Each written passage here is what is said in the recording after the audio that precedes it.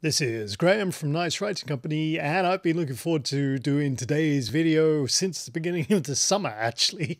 I can't wait to show you what I've got in store, so without further ado, let's get cracking.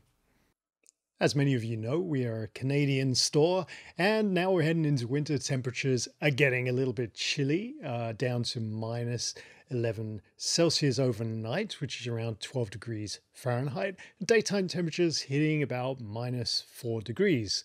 We had a couple of inquiries from customers asking us what happens if their ink freezes in transit from our location to their home, and we're going to answer that question today with some experiments. So I have 3 different inks from 3 different manufacturers that I'd like to try and freeze and see what the effect is after they've thawed out, whether we can use the ink or not. First one is Herbin Ocean Blue here, which is interesting because it has gold flecks in it, gold flakes, so it'll be interesting to see what happens after that one is thawed out. The second is Diamine Ho Ho Ho, which is a lovely red, nice for the season. And the third one is Ferris Wheel Moss Park Green here. So the outside temperature is about minus 4 right now. I'm going to throw the ink vials outside and see what happens. Yes, it is indeed minus 4 degrees. I just checked the temperature and I've put the bottles down. Actually, I'll show you those. Sammy's having a look over them and we'll leave them here for, I guess, a couple of hours just to see how well they freeze.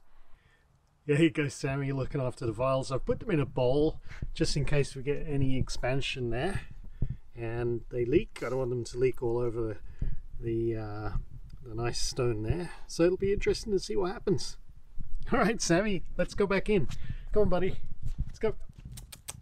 Go, go, go.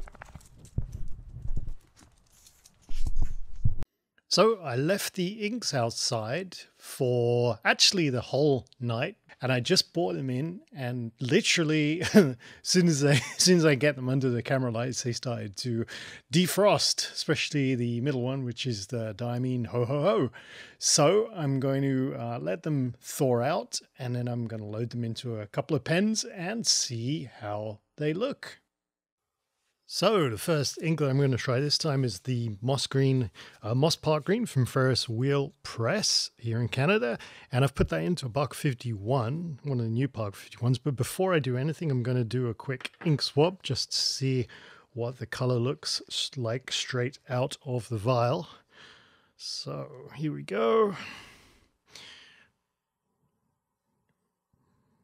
Nice, beautiful pastel green there. All right, and let's see how well the ink actually writes. Now it's in a pen. Not bad. Actually, I would say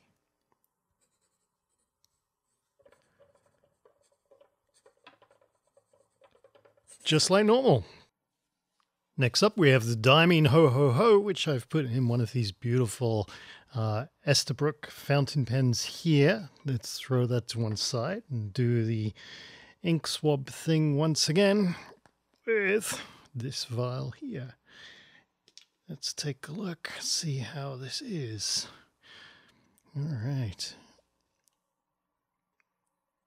Oh, gorgeous. What a rich holiday color this is. Lovely. Okay. Question is, how well is it right out of a pen? Let's take a look.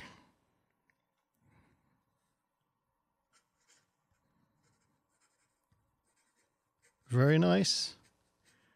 Hasn't lost any of the color. I think it works just fine even after being frozen and defrosted. And last but by no means least, I have the Herbin Ocean Blue, and I've put that into a Lamy Safari. So first of all, let's take a look here and see what an ink swab looks like. If I can get that open. Here we go. Oh, wow.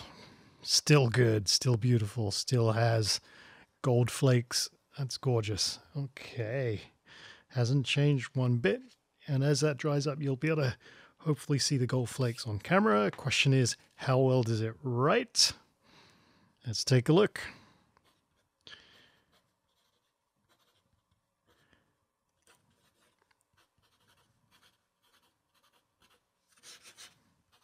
Lovely. Just perfect. Looks great. There you go. Now we know the truth between whether you can use frozen ink or not, and it seems like it's no problem at all. But if you had any experience to the contrary and you had an ink that froze and then you found it didn't work for you after it had thawed out, do let us know in the comments below. And if you do like our videos, hit the subscribe button, and you can find us at www.knightswriting.ca, and I'll look forward to seeing you next time.